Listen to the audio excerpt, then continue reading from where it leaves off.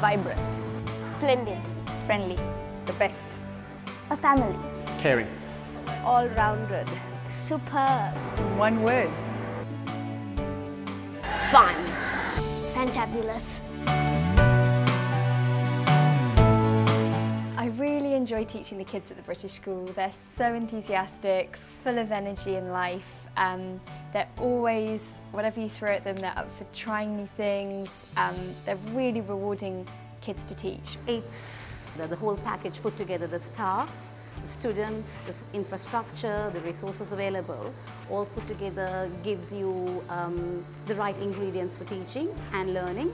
Everyone here is really, really friendly, so that's like one of the major like positive points of the British School is that all the staff are really, really supportive, especially in the junior school, make you feel really welcome and settle you in. So yeah, I'm really enjoying it. Something that I always tell our prospective teachers, that they will come to a school where students want to learn and that they're a delight to teach. So what we're looking for are people who've got an open mind, first of all, because it can be, as I said, noisy and hustly and bustly and crowded, and you have to be aware of that. So we're looking for people with an open mind. We're looking for people who can be flexible. Things don't always go right, so you need to be fairly resilient. You do have to be ready to face challenges and be patient when facing those challenges, and that you want to embrace a new culture, but also you're going to have the most fantastic experiences that you'd never get at home and opportunities to do things that are really, truly unique. I think Colombo is a really underrated city. There's loads going on, loads of events all the time. There are great places to eat.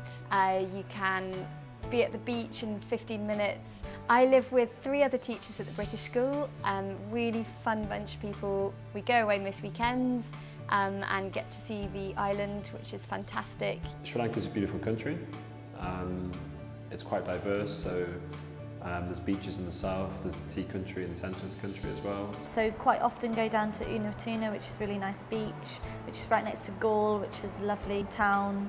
I've been to Knuckles, which is the mountain range, which is much cooler, which is lovely.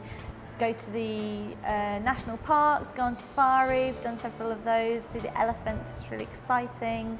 Go to the cultural triangle, which is really interesting. Sri Lanka's got a bit of everything.